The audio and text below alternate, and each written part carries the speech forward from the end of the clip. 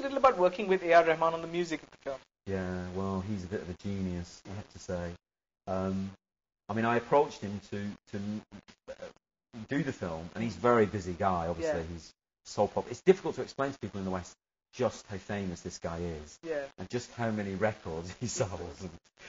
But he's very simple, plain, man. I love that quality about him. He's very straightforward despite his fame, extraordinary, supernatural fame. And I said to him, listen, what I promise you is that I'll mix it.